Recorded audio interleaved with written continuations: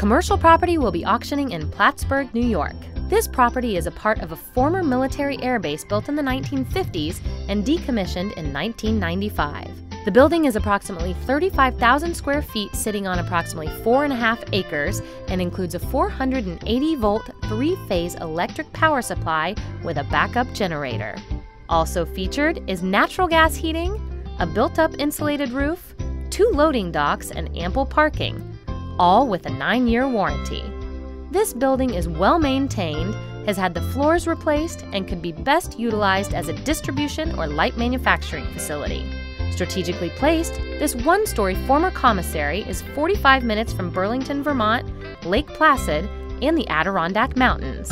It is 60 miles south of Montreal and 2 miles away from Plattsburgh International Airport.